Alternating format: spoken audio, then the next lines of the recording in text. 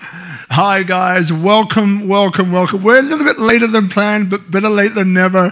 So welcome to Speak Up Monday. So Speak Up Monday today is a very special, very important Speak Up Monday. Maybe the most important one after the other 141 that we've done so far. Because we're here in beautiful Bali. We love Bali, obviously, and this show is about Destination Indonesia. And right now, as we're talking to you, we've gone down into another lockdown. So we had planned this a while ago, Nyoman and myself, but what a great coincidence that through lockdown, we're talking about tourism and a possible future for Bali. So if you're a person maybe living here in Bali, or if you're a person that has been here before, and you're tuning in from Australia or the US, or we got one guy tuning in from Istanbul, go figure, right? You're wondering about the most Googled destination on the planet, and that's Bali, the most Googled destination on the planet. So tourism is a lifeblood of Bali, and obviously, like most places in the world that is based upon tourism, Bali has been heavily impacted. But there have been some astonishing stories which have come out of that, which we're going to touch upon tonight. Now, let me introduce my guest. So, Nyoman Santiawan, I think we met a couple of years ago. And, you know, he is what I call a kind of power player when it comes to Bali and Indonesia, from the Pepito Market chain to the Ramayana Hotels Group, Bali Tourism Board, and of course, you know, Raw Kitchen Bali, that wonderful place just down here in Broward. If you haven't been, the best salads on the planet, you've got to go there, Raw Kitchen Bali, and so much more. But what I'd like to bring is some things about Nyoman that you didn't know, right? So we're going to be touching on those tonight as well. And obviously, my name is Robert Ian Bonnick. I'm an advisor, and I help businesses, entrepreneurs, and coaches basically, you know, become an authority in their niche. And with that comes impact and income using media, branding, and so on. So look, without further ado, thank you for joining us, Nyoman Santiawan. Welcome to the show, mate. Thank you, Robert. Thank you for Speak Up Monday. And I know this is very hard for Bali, because of today. I mean, actually, from last Saturday, we never expect that Bali has another lockdown. And as a person from Bali, this is very difficult for the Balinese, also for the people who've been working in Bali and grow in Bali. That is very uncertain during this pandemic.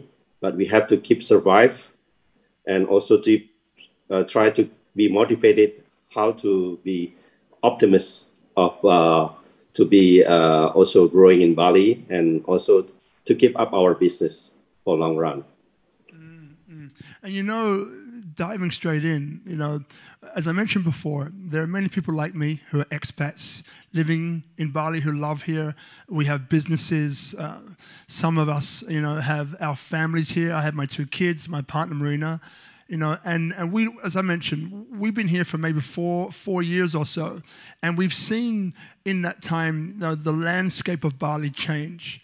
But we've also seen some, you know, incredible stories, which we'll get into later on. But I think what is a great place to start, because, you know, many people perhaps who are watching this now, you know, may have read your bio and have some idea, but you know, I think it's really cool to get to know you a little bit before we get into the main part of this, which is, so I guess my first question to you is that, look, Nyoman, you've obviously done very well with business, and you're here in Bali, but what originally brought you to Bali, and where did your business career start?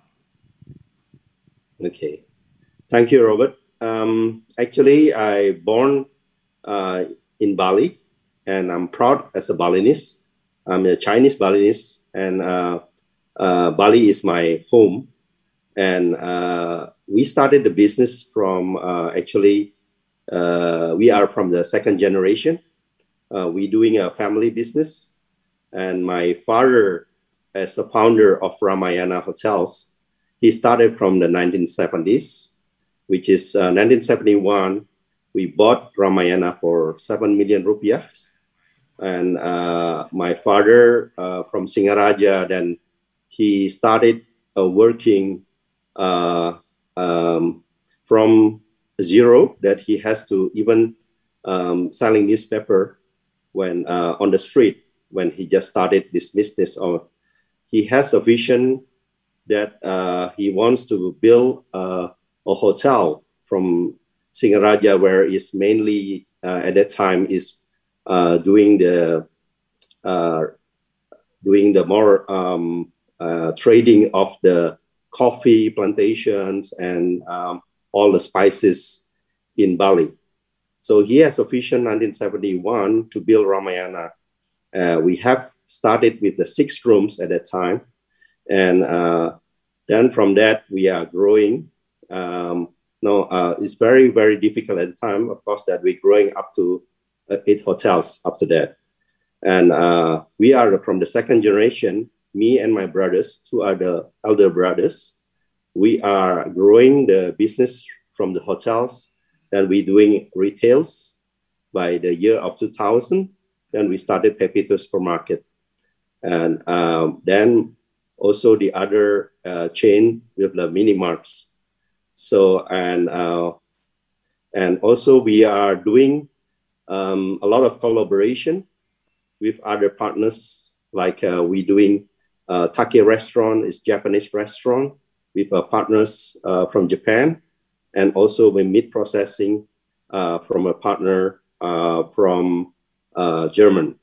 So we are doing the halal and non-halal production. That's we started from that. Then after that, we have a travel agent that we merged with the Japanese travel agent called Ramayana Tabikobo. And at the moment, we're still in surviving mode, of course, during this pandemic. Then from that, we also doing a CSR program with the Shalendra Werda Bali, because we know that a lot of poor elderly people in Bali. That's why we let our land for 2,500 square meter to convert into a free for poor elderly in Bali. Because at that time, we know there are only 2 elderly places in Bali, which is supported by the government, but is in a very poor condition. So we are trying to give our charity things to support it, because there are about 30,000 poor elderly at that time. So during the pandemic, of course, this create even more people, elderly people, needed helps.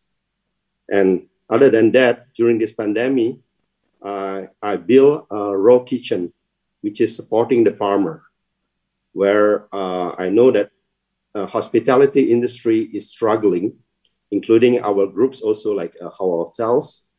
Is a lot of our staffs are not working. So that's why we are creating to make some chance of employment of our teams. And also, I'm thinking to do a raw foundation to support the farmers and also the poor children to get free online school. This is my things that we are thinking, that how to support the local Balinese during this pandemic, because Indonesia, especially Bali, is the one who suffer most, because we do a lot of lockdown and a lot of difficulties for all the Balinese. And luckily for the Balinese, they are really, really accepted the situation. But after 1.5 years, of course, very, very difficult for them to accept it. So we have to do something else. So I'm trying to at least to get something for them to work, so to support this. And also, of course, with my wife, of course, we are doing Eterna Clinic, which supports medical tourism, which also supported the elderly elderly foundation. So that's about me. So I hope that we can support each other from this pandemic. You know, I love hearing that, right? Because, you know, through this time, as I mentioned, what we have is we have the extremes. You know, we have people, and we don't name names here, but we have people and businesses which public opinion says they did the wrong thing. When this started, they just literally just said, we're out. They kicked the staff out and just focused on themselves and didn't do anything. Then we have people like yourself and others who said, you know what, like we need to do more. And, you know, there's ways that we can reach out. There's ways that we can support. There's ways that we can join together, collaborate, and so on, and bring Bali up and to support the people that need it most. And, you know, so people, just before this interview, when I said to people, look, I'm interviewing Nyoman, you know, everybody had great things to say about you. But what I found as well is that few people realize how far you went in that area that you've just described. So I hope that those people watching us now, either live or on replay, whatever it might be, get even from that alone, like a deeper sense of who you are. And me personally, I didn't even realize you were born in Bali. It's like, come on, Rob, 101, should have done your research. But hey, you know, it's cool. So then, now one thing that I remember you mentioned is there's also some work that you're doing with disabled people as well here in Bali. Can you tell us a little bit more about that? Okay, thank you, Rob. I'm fortunate that I have family members in my family that back before the pandemic, I found there are my stepson and stepdaughter who are disabled, that they are come from 4 families. They are the elders, I think, because of thing. So he is creating 4 books at the moment. Donating, they also donating to the other disables. Karuna Dita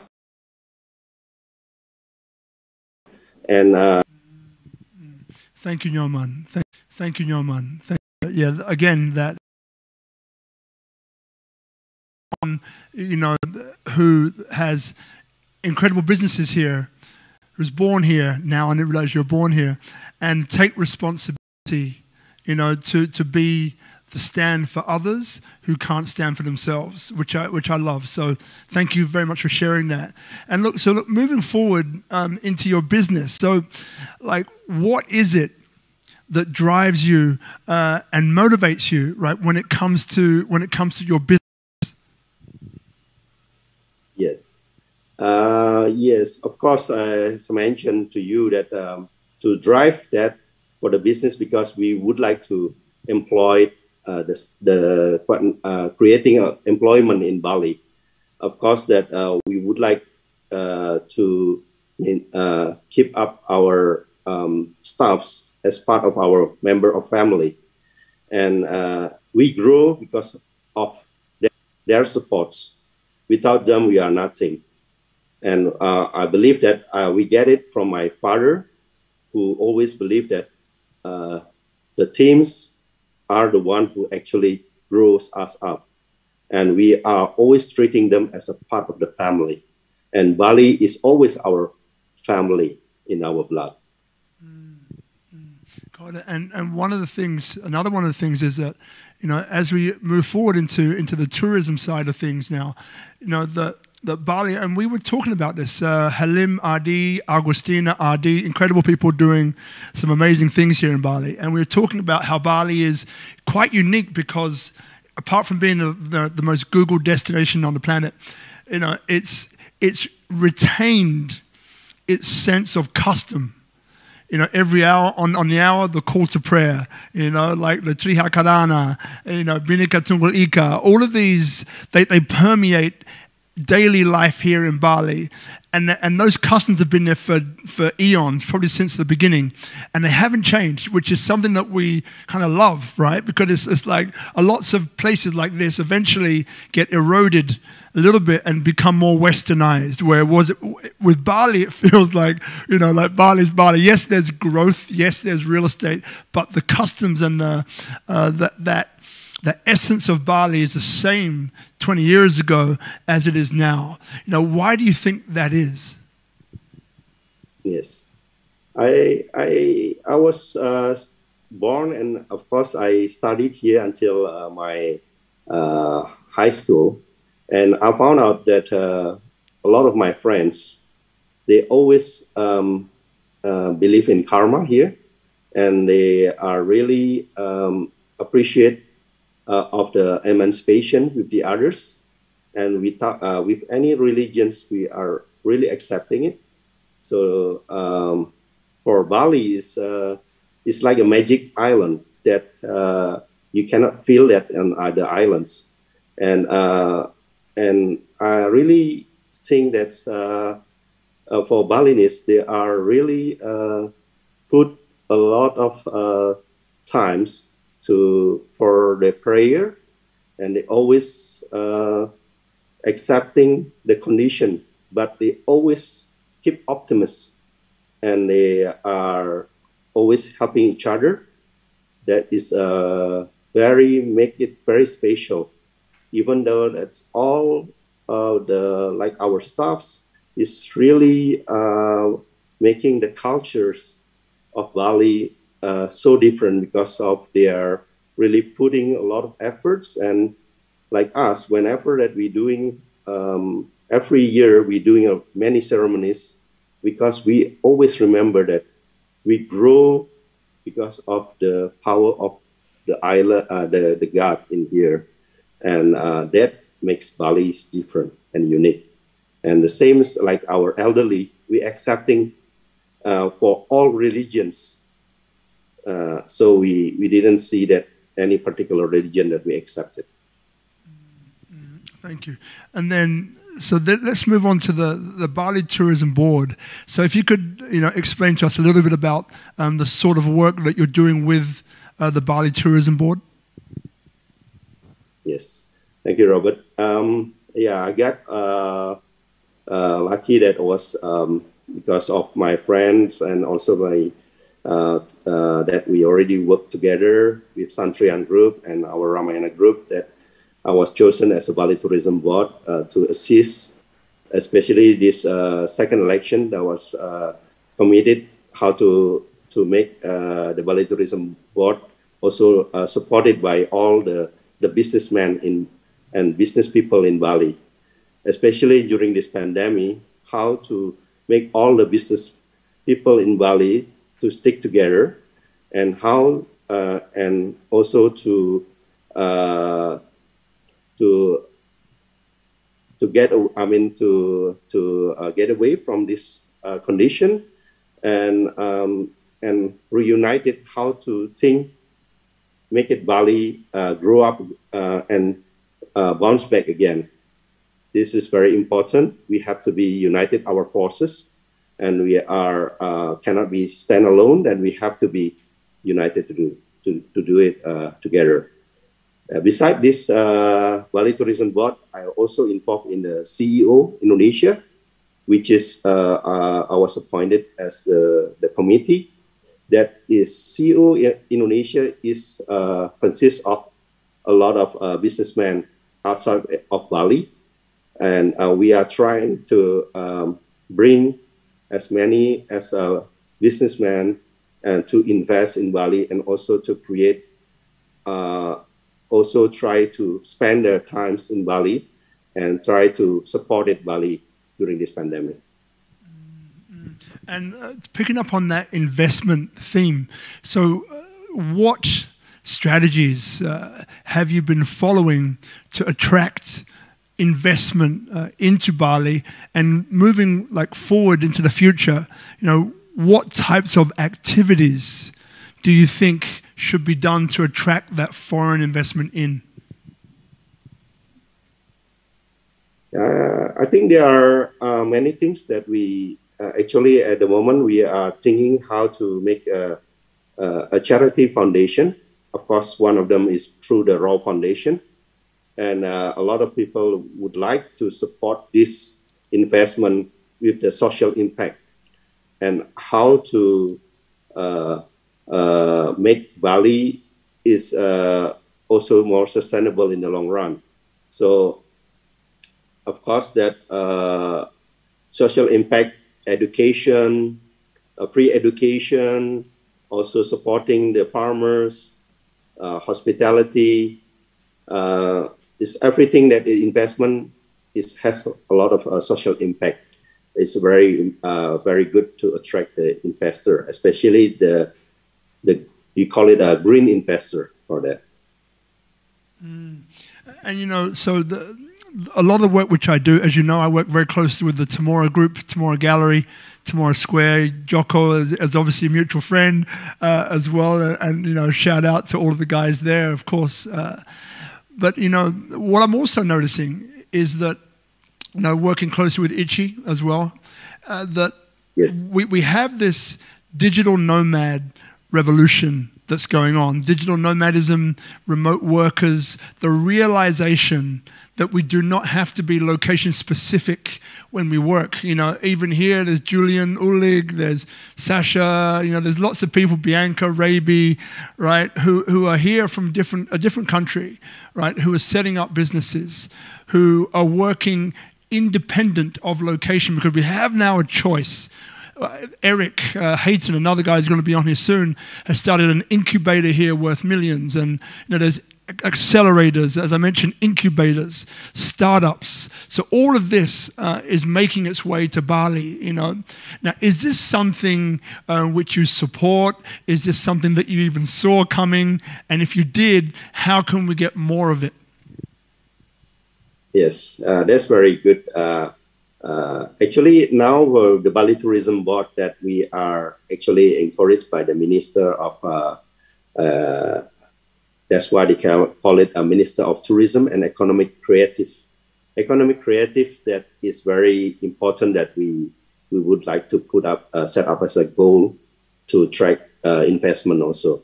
That I forgot to mention that that's why, as you mentioned, that digital nomad is part of that. We would like to attract more people to work from Bali. That's why they call it a slogan called Work from Bali. And of course, that also require a long-term kitas and also or a visa that's supported for people to work from Bali. I think other than that, probably the government giving incentives for these people who wants to invest, especially on for this economic creative in Bali, and especially to support it the small, medium entrepreneur, small entrepreneur called UMKM, and that's very important to make not only hospitality, so we have other resources in Bali that can grow up. And then, you know, you mentioned before that in terms of these business networks, there's one in Bali that you're chairman of, and also there's one for the wider Indonesia. And you mentioned that there's this joining together. You know, what can big business, medium-sized business do to work together in a better sense to increase the business tourism coming into Bali, for example? I think, again, with the support of this CEO of Indonesia, that if they can invest it with a lot of their resources and also their connection, they can also make this small, medium enterprises to make like a small stores.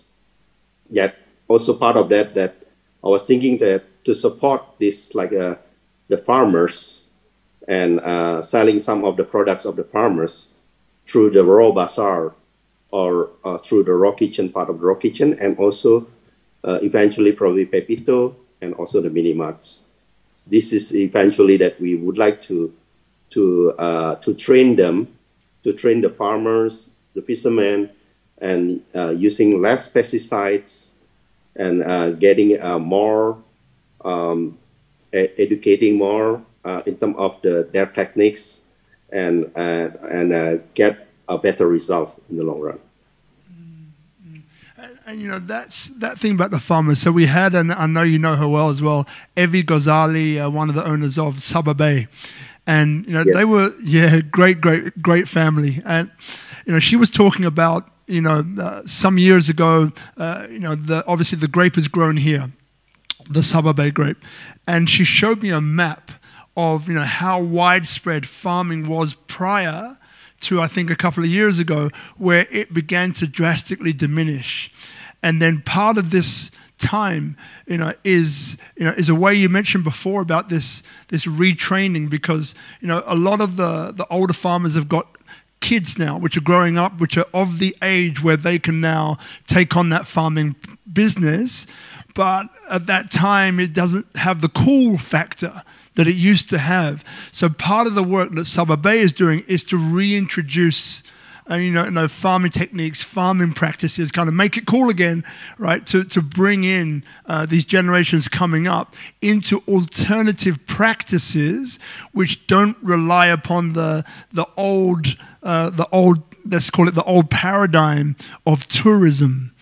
And I can see that, you know, through Pepito and through the groups that you mentioned, you know, that you're basically, you know, you're empowering the same thing, right? Yes. Yeah, we as a family that we are actually encouraging this, of course, that we can become like the like a place to distribute, and also if the good quality and also they are willing to get the same. Why don't we support the local produce? And of course, that is we are trying to motivate the local farmers here and also the local businessmen during this pandemic. Like we have a friend from Mason Chocolate. They are actually doing a chocolate here.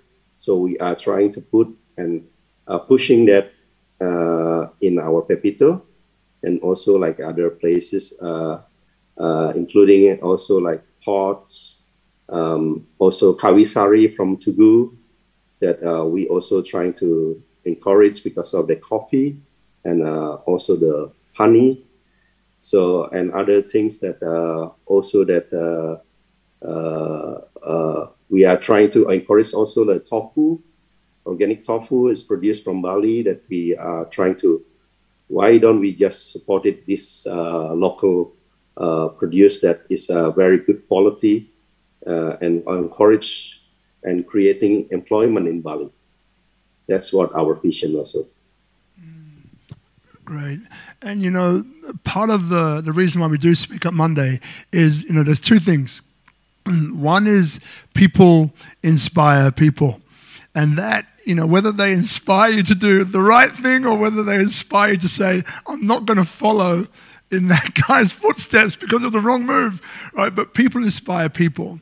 And the other, I guess, leg that this show stands on is Bhinneka Tunggal Ika, which for those of you who are not here or don't understand Bahasa, is unity and diversity, which to me is empathy, and that piece is extremely close to me, growing up in two kids' homes for 18 years in London and being thrown together, you know, as a bridge between cultures for many, many years, right?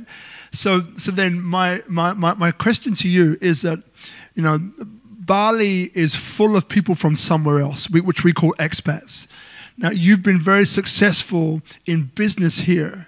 Now, somebody perhaps who's maybe looking at this now, maybe they're in Australia or they're in London, they're in America, and they want to get out of wherever they are because they know that they want to come to Bali. It's beautiful. It's got all these things going for it. and they want to set up a business. That they want to come here, they want to employ local people, they want to become part of the fabric which is uplifting Bali, right? So then, what would you say to them from the point of view of, these are the things that you must do in order to have success? What would those things be? Maybe 3 things that come into your mind. Okay. So just call him back. So guys, we've temporarily lost Nyoman. We're going to bring him back pretty soon. So look, while we're doing that, and maybe if you just ask Ichibella to call him, yeah. So right now, we're talking to Nyoman Santiawan. Now, Nyoman Santiawan, this is for you guys watching on Instagram, YouTube, and Facebook Live, is a huge power player here in Indonesia, and we're deconstructing his life a little bit, and then what we're also doing is we're bringing that forward into the future of tourism in Bali and where that stands. And we've just lost him temporarily, and I'm just going to check. Do we have him back yet, Bella? Yep. Yeah. Do we have him back yet? Recording in progress. All right, so we'll be having him back very, very soon. Recording stopped. So one of the things which... Hi, Nyoman, are you there? Yes. I don't know why it's cut off. Wonderful. That's okay. This is live television. This is what happens, live television, but we keep going. The show must go on. So yes. The last question which I posed to you was, so if maybe, you're from outside of Bali, you're an expat, probably just like me or some of the people here, and you're looking to set up business in Bali, and you really want to contribute. You want to be a contributor, right? You want to employ local people. You want to help the fabric, of Bali rise. Not that it needs our help, because I don't want to put that out there. But what would you say, are 3 of the most important things that you must do if you're looking to come into Bali to set up business? I think accepting their cultures, very important. You have to mingle and also try to blend with the culture of Balinese. So, of course, there are a lot of prayer here that you are willing to accept this condition. That's why Bali is very unique. And that's why, like us, we always, put in front as priority for this kind of ceremony in Bali. And second, of course, as you mentioned, that of course, if possible, that you can employ the Balinese, the local, especially now.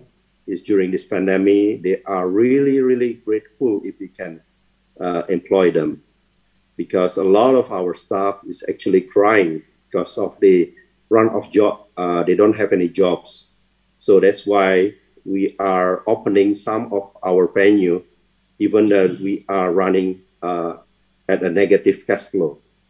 But we are accepting this because we know that during the good times, we always remember their support for us.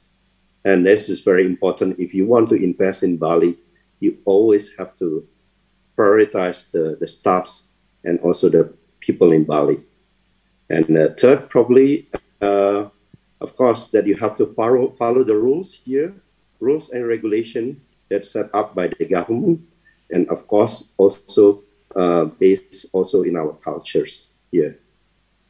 Of course, and things that we also have to put a lot of social impacts for Bali. So we have to creating a better Bali.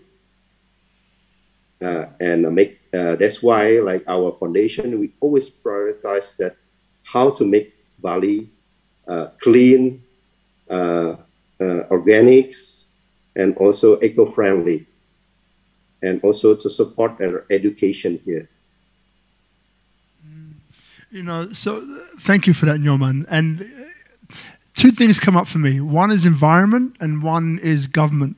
So we'll go to the environment first. So a while ago now, I had another friend, Janur from Plastic Exchange Bali, on the show, on this couch actually, and incredible man.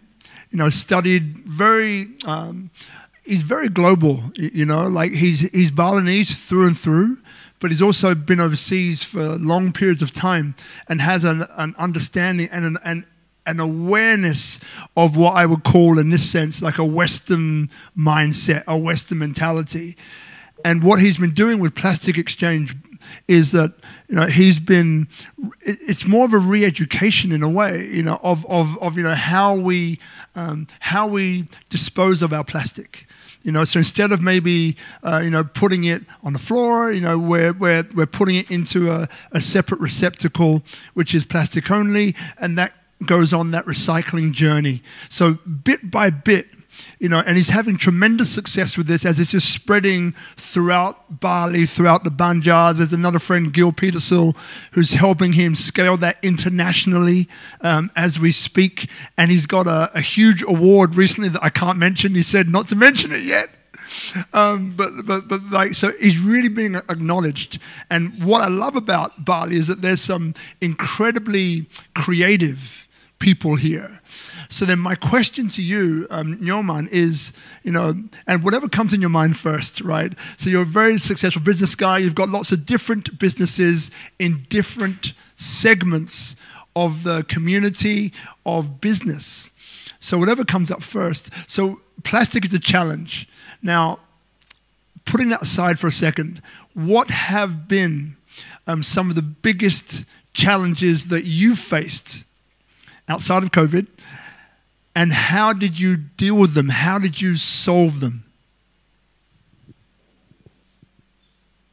Yes. At the moment, of course, that we are encouraging this during this pandemic through this raw kitchen we started actually during this pandemic. That we have a lot of 6-7 partners, which we believe that how to do business together and also make as an example to make Bali and try to contribute. I know it's not an easy task, but we are trying to be no plastic and with the zero waste management. And of course that this raw kitchen, we are trying to make a raw bazaar, which supporting which we would like to do it every Friday, which encouraging all the products produced of the small medium entrepreneur to be involved in this. And who knows that we can also put this and sell it throughout Bali, because at the moment, of course, the buying power in Bali is getting lower and lower during this pandemic. Outside Bali is still growing in terms of number. So we would like to encourage the products from Bali and can be also well known outside Bali. So other than that, thinking to do a raw academy. Raw Academy is trying to educate the people, especially the children, because by educating them from the early age is very important, not to throw the rubbish and also the plastic from the early age. Because like my family, of course, my daughters were studying in a international school. They are already taught from the early age. But for a lot of poor Balinese children, Balinese, that they don't know what is the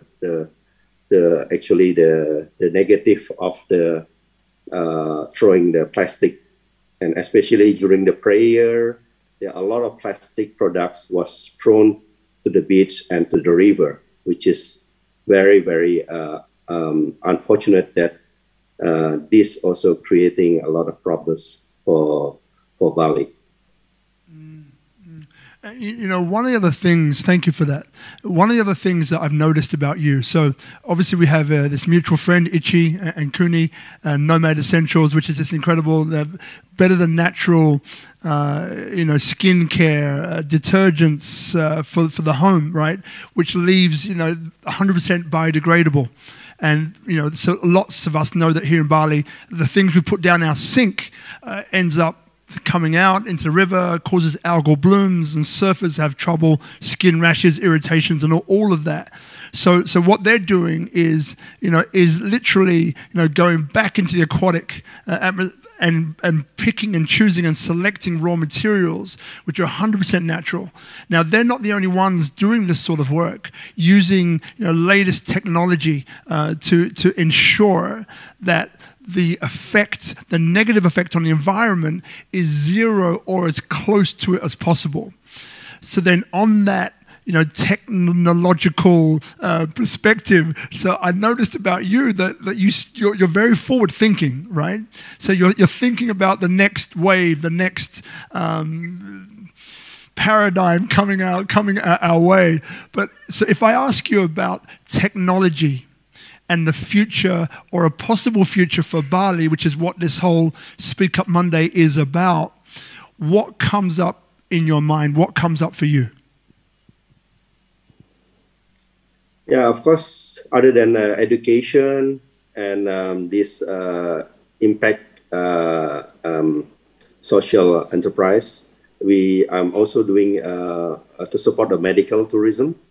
That's why, because in order for people who want to live in Bali and to work in Bali, it needs to have like a proper medical support.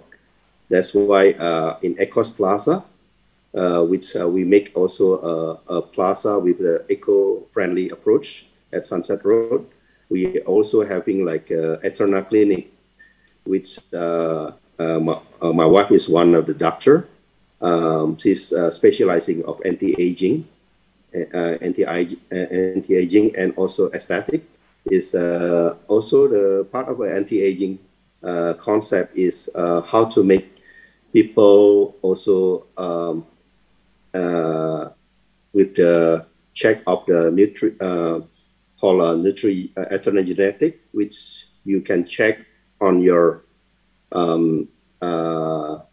saliva, then you can have the result that what kind of diet you should do, what kind of sport that you should do, and what kind of hormone that you like that you have to support. Actually encouraging if there is a good investment in terms of medical is very good for Bali, because we can create more not only his hospitality, but we can do like a more high-end hospitality through medical. Got it. And we're talking about a possible future for Bali.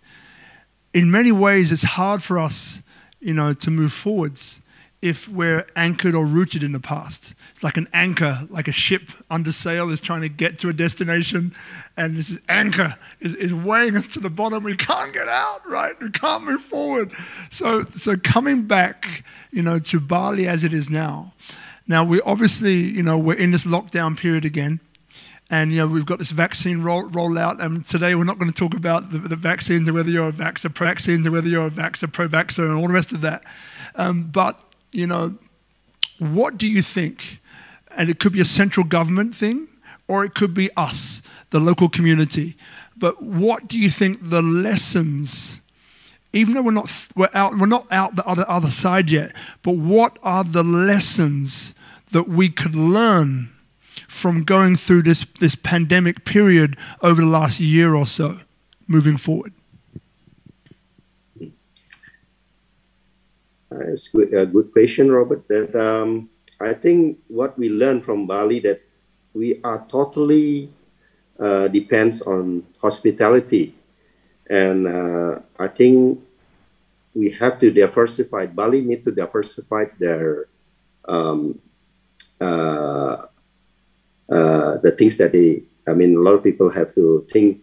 Not only hospitality, we have to, in the long run, we have to have like this part of that I mentioned to you, medical, tourism, even like education, creative, economic and creative, also agriculture, and how to make this product of eco-friendly products like what Ichi did also with this a lot of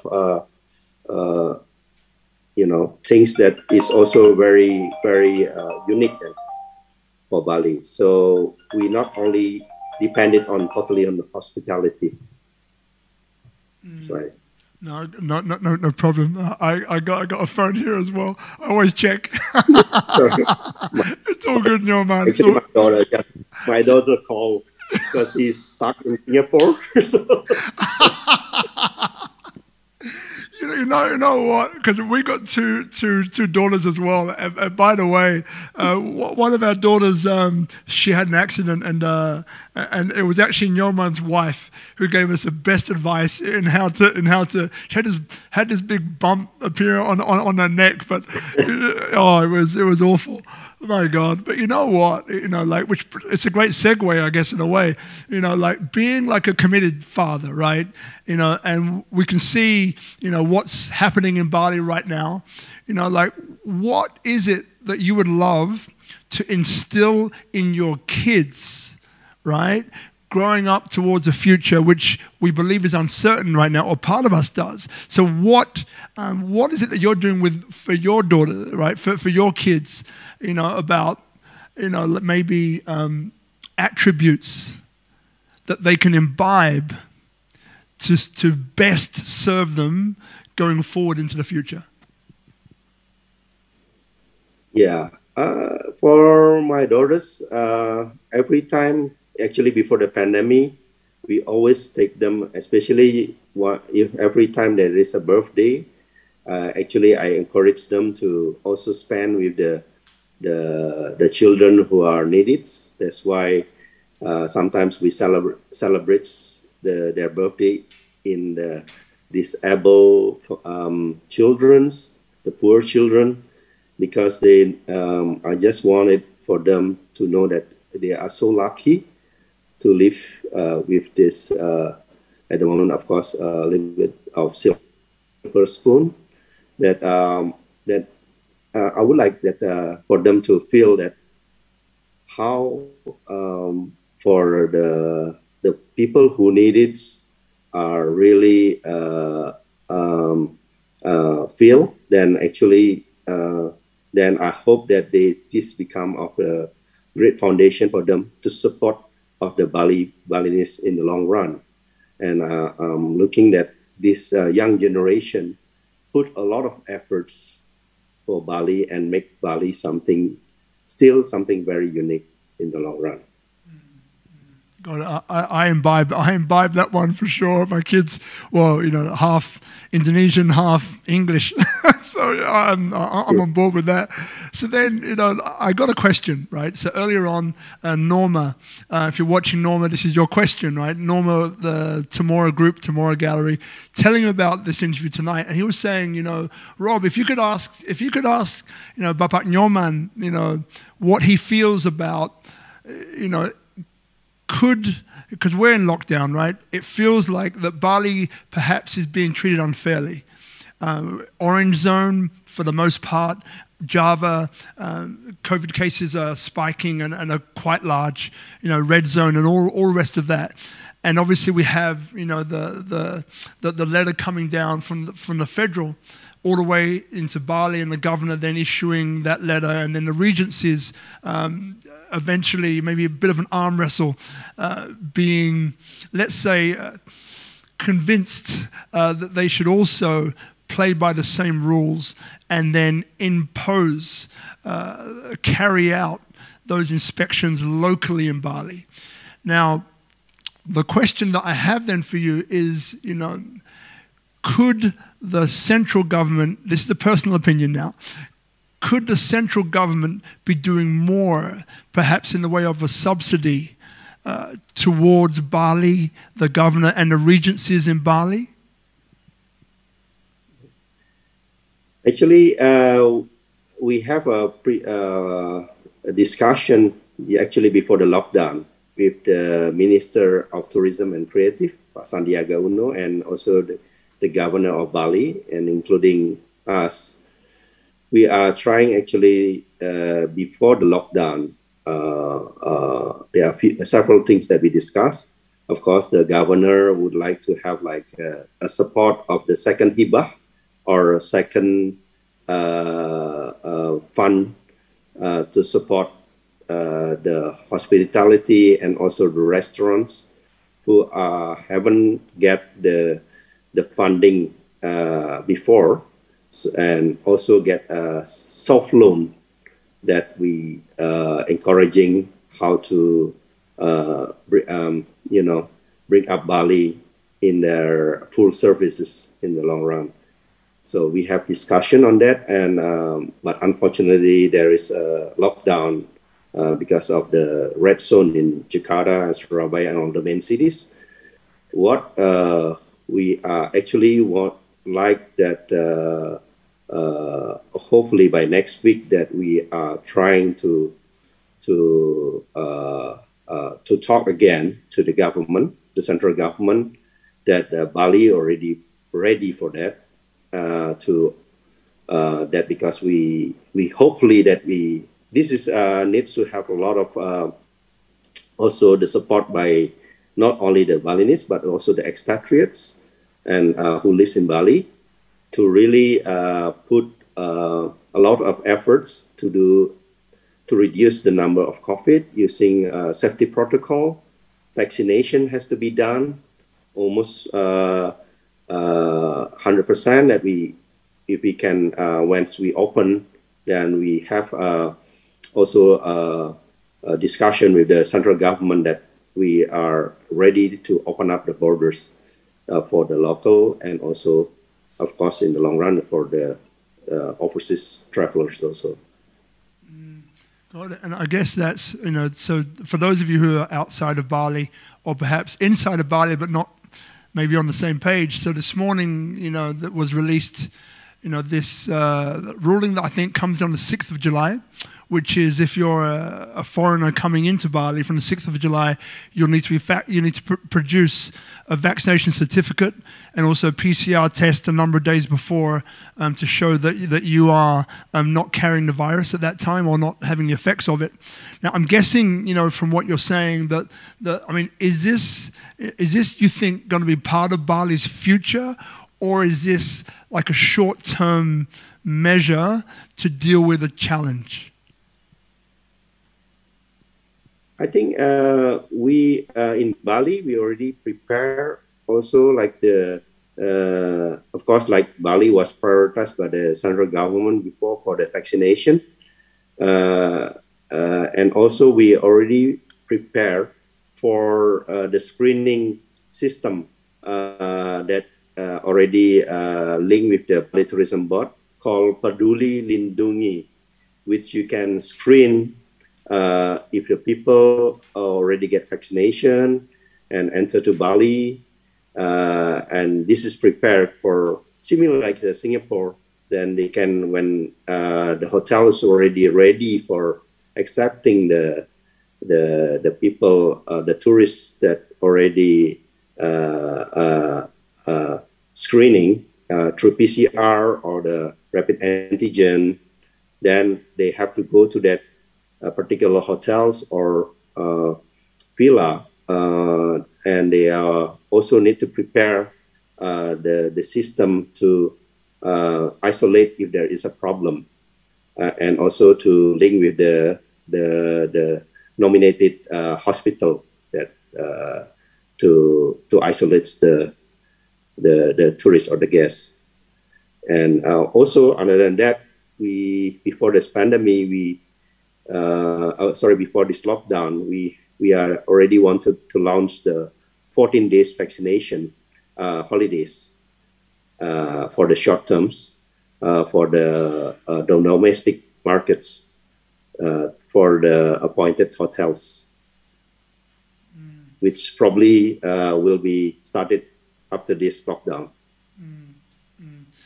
And look, so I said that I wasn't going to venture into the vaccination debate, but what the heck? We're in there now already. So look, there probably will be, some expats. Let's call them digital nomads, yes. Right? I see you smiling.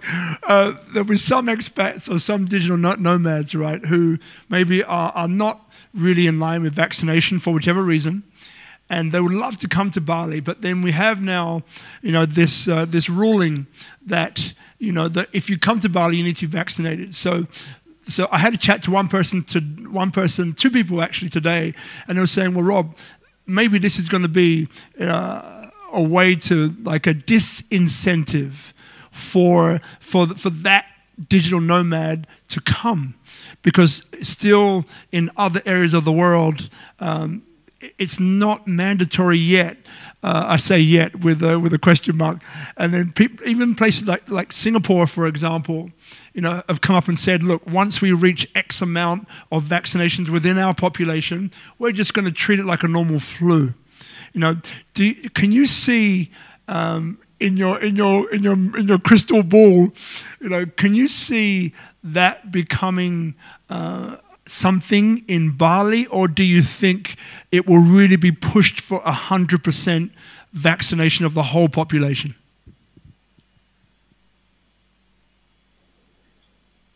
I think for vaccination, we would like to do like a point where to get like at least 70% for the total population of Bali, which can create a herd immunity, which is if there are cases in Bali that is not creating death, and that's very important. And also it's a matter of the borders. If you really want to open the borders, that the other countries need to accept our condition, because it's very, very, very difficult for Indonesia or Bali if the other countries also not accept it because of the number of cases.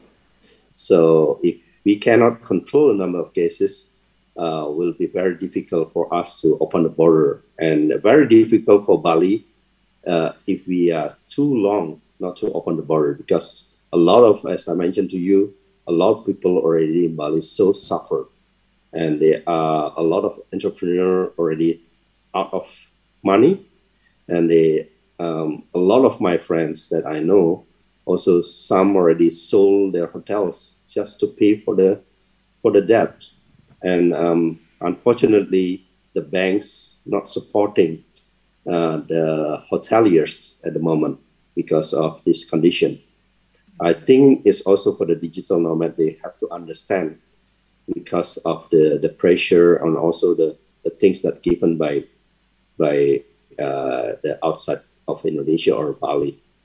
And that the medical system in Indonesia or Bali is not as sophisticated in Singapore, and also Singapore is a much smaller country, and it's you cannot just say that this is the same like Singapore. So we are very big in terms of population. It's quite difficult for us to follow what Singapore did. Very good answer, Nyoman.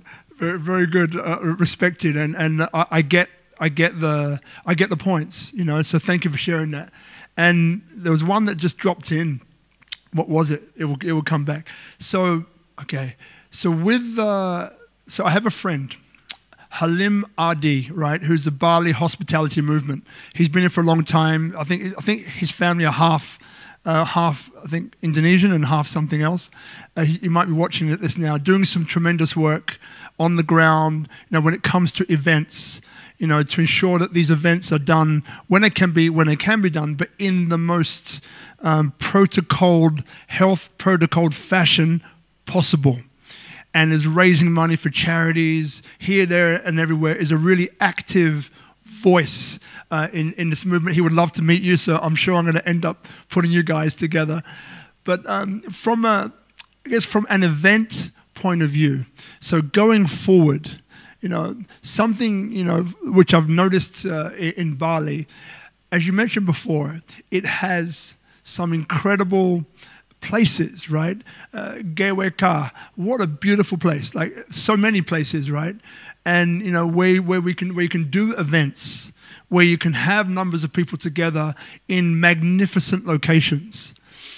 Now, is there any type of event, and I'll give you a little hand with this one. So Chris Robb, another great mate, he was race director for the Singapore Marathon for many, many years. His first company was sold and became known as Iron Man around the world. So he's he knows his stuff, right?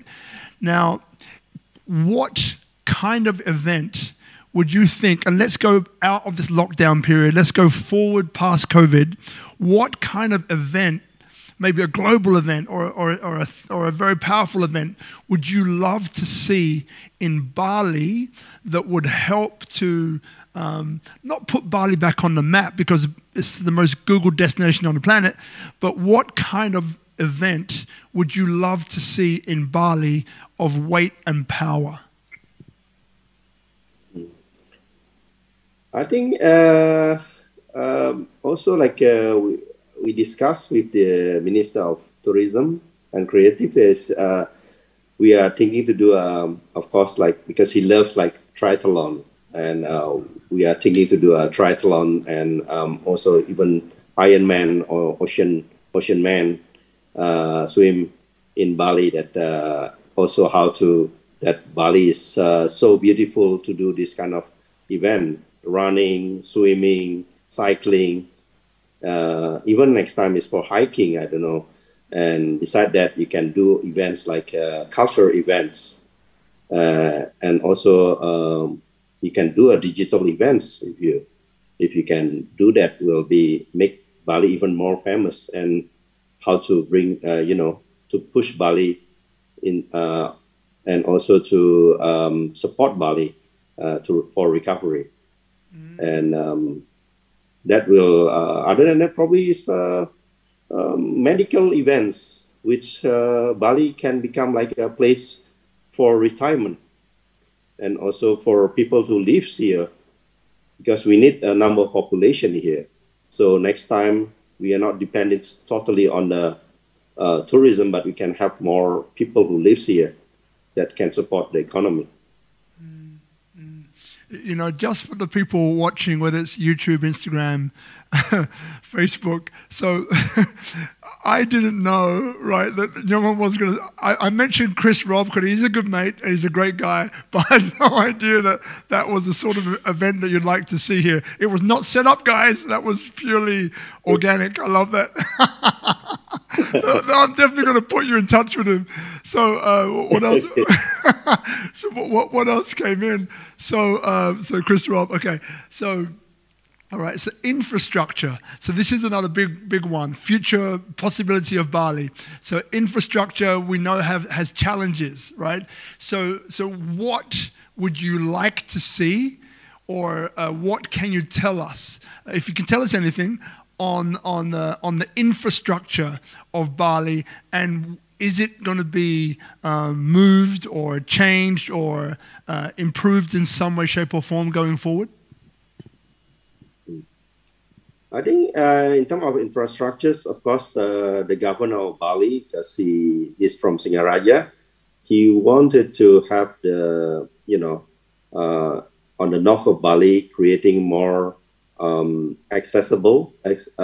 So he's trying to make also like connection from south to north, which is that's why he's trying to make this a road to reach to the north faster, because by creating this infrastructure, it can create more sense for the north of, which is Singaraja, and also on the east on Karangasem, through the harbor. If we can have like connection with the harbor, so we can have like also in the long run have like a cruise ships and so on to enter Bali, and there are also discussion of the airport, which is, but I'm not really pretty sure at the moment because of this pandemic.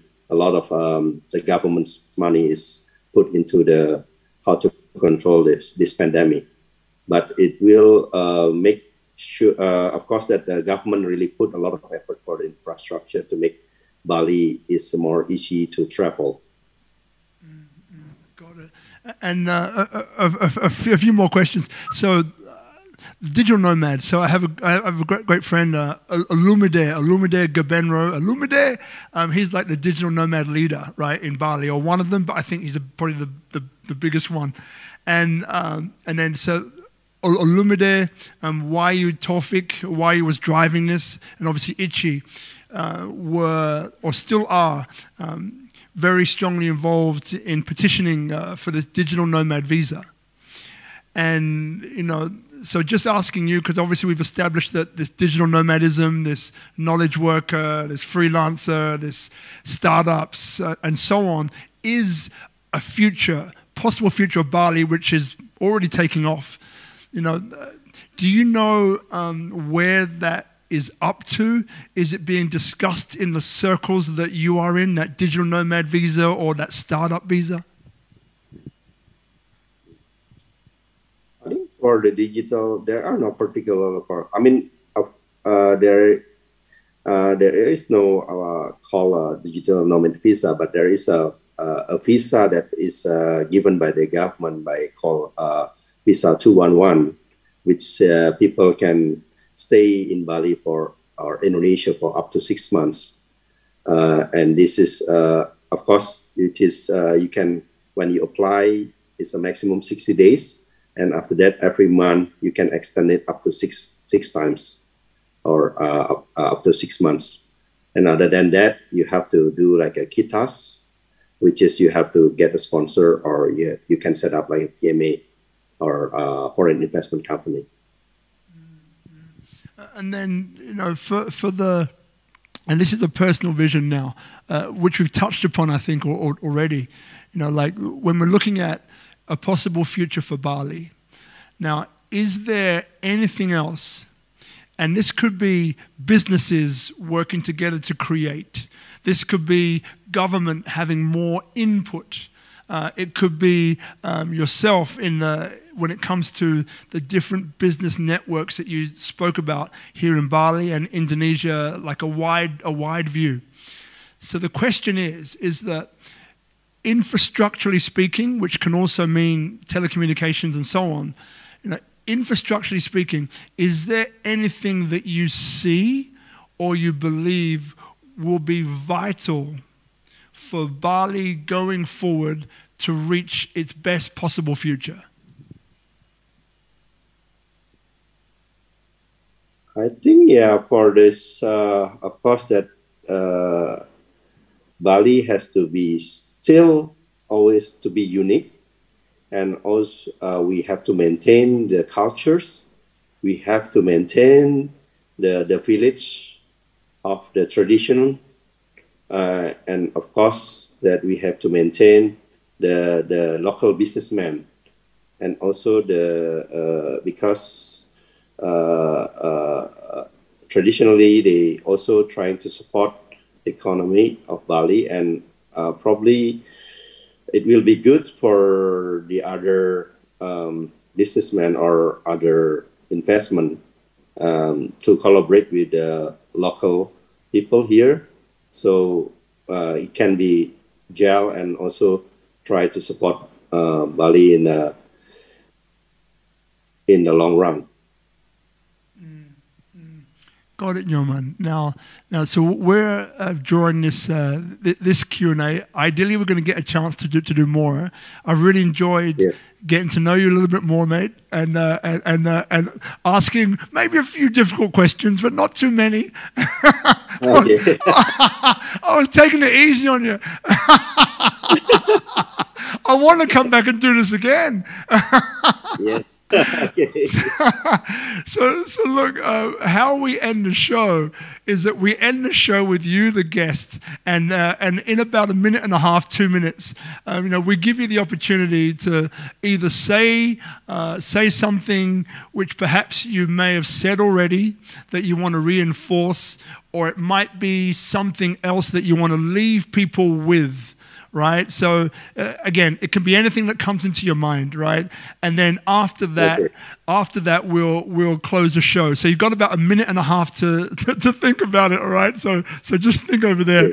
In the meantime, now, so if you're watching this Speak Up Monday, this has been a very special one for us, because it feels like when we started this Speak Up Monday 2.5 years ago at Tomorrow Gallery, life in Bali with my beautiful girl Marina and our little kids, right? It started off as a place for inspiration, where 3 friends of ours in the past committed suicide for different reasons. We didn't see it coming. These guys look good, smell good, had everything going for them, right? So Speak Up Monday has always been about inspiration and motivation, and that comes in different ways. It can be through business, it can be through coaches, entrepreneurs, leaders of different descriptions, right? So now, if you haven't joined our community, it's Speak Up, one word, Speak Up Monday Group on Facebook. So Speak Up Monday Group on Facebook. That's probably the easiest way to kind of join us. We do 2 to 3 streams a week. Usually we're doing it live with an in-studio audience, and Nyoman would be sitting right next to me here, but we can't do that today. Where are you, Nyoman? Right, we can't do that today, but we'll do it another time. So yeah, just remember, keep your eyes peeled. We've got some great guests coming, and they're always entrepreneurs, leaders, and coaches. And again, that's what I do. I am an advisor, helping to become authorities in their niche using media, events, and a whole bunch of other different things. And I just want to shout out to the Tomorrow group. Jocko, if you're watching this, good day, mate. Mark and the crew, thank you for your support over the years. And it's been if you haven't been to Tomorrow Gallery yet, if you have family, make sure you go. It's the first edutainment lifestyle shopping village in Brawa. Make sure you visit that. If you haven't been to, Raw Kitchen Bali, that's on the way to Seminyak on Batu Belig. Go and check it out. It's one of Nyoman's places. Delicious food, great vibe. Paulus, another great guy who's Nyoman's partner there, is a beautiful human being who I met 4 years ago when I first got to Bali at the Hard Rock Cafe, one of the GM there. So there's some incredible places. And if you're thinking about coming to Bali, I am a huge advocate for Bali, as you can tell. Unashamedly, unapologetically, if you're thinking about coming to Bali, reach out to me, and I'm sure I can help you either find a way to get through, or find 40-something interviews, different, from the co-founder of Gojek, Mikey, if you're watching this, good day, mate. Trust you're doing well, an incredible human. And again, all sorts of different people every week. Yeah. So, it's been an absolute pleasure. Nyoman coming on, and we went through a few technical challenges in the beginning. I know. Oh my God, that's one thing we got to get, I think, in Bali, a little bit more, a broader network, get some satellites just for Bali, right? so we can have super stable internet all the time. That could be one thing that we could put on the Santa's hit list. But mate, thank you. You've been an absolute pleasure. I look forward to doing this again in person with you, and look, love to you, your family, your wife, beautiful wife Rosa, and your kids, and all the best to the Pepito businesses.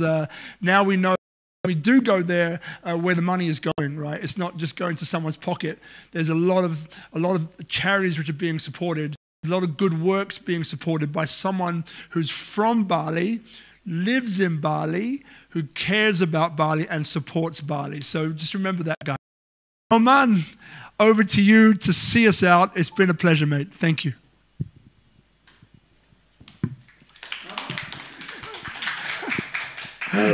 So Nyoman, you've got your minute, you've got your time to say whatever it is you'd like to say.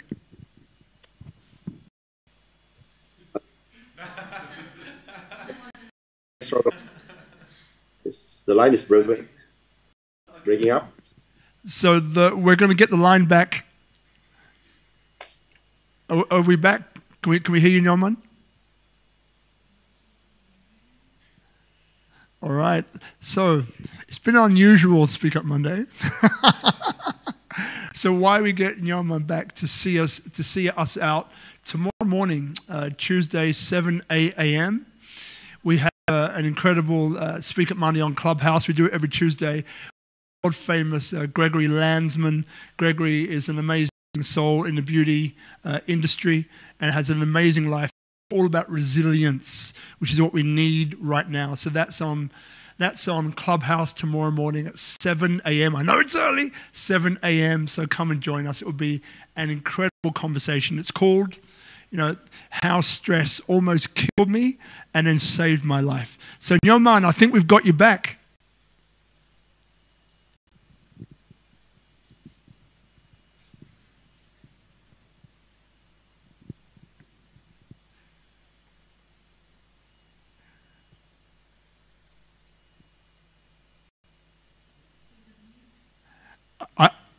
I think you're on mute, Nyoman. We can, but we can hear you.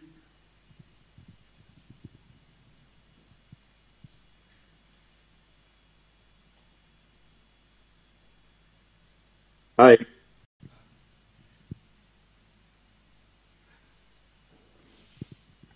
Hi, Robert. We can hear you. Yes.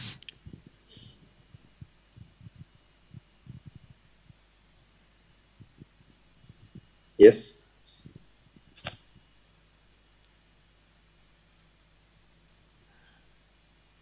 Can you hear me? Yes, we can. Yes, we can now. Okay. So thank you, Robert, for this Speak Up Monday, and so I'm very grateful that I can share my vision and mission also for Bali. And as I mentioned to you that I'm very proud as a Balinese that the things that if you want, the things that for people who want to live in Bali and invest in Bali, we always try to think that what is the best thing that we can give for Bali. And we have to collaborate with the rules and regulation here and also the cultures. And the things that whatever business that we do, we have to try.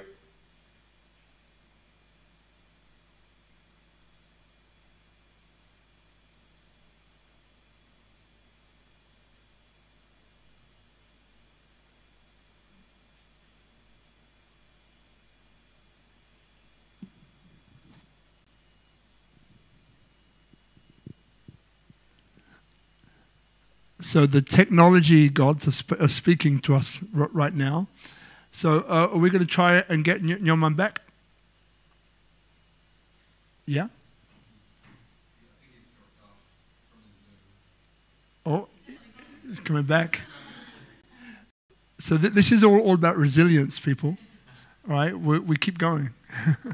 Okay, Nyoman, are you there? Yeah. Yes. Robert? Yes, please continue. Thank you. Okay.